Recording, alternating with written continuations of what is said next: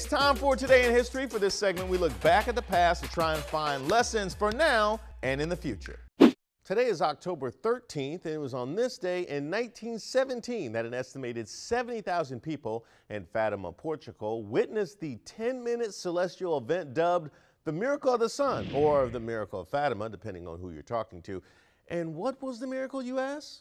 In the spring of 1916 in Fatima, Portugal, 3 shepherd children claimed they were visited by the Virgin Mary, who told them that on this date she would reveal her identity and perform a miracle so that all may believe. The story spread via the media, and in due time, pilgrims from all over Portugal traveled to Fatima to see something, and according to eyewitness testimony, they weren't disappointed. While the claims varied, most of the reports suggest that after a bit of rain, the sun spent 10 minutes getting his boogie on, dancing around the sky while changing color and size. A picture from the event just shows the sun peaking cloud covering, but it's black and white, so who really knows?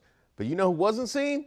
Mary. She didn't show up. But in 1930, the event was deemed of supernatural character by the Catholic Church, and a shrine to it was built near the site.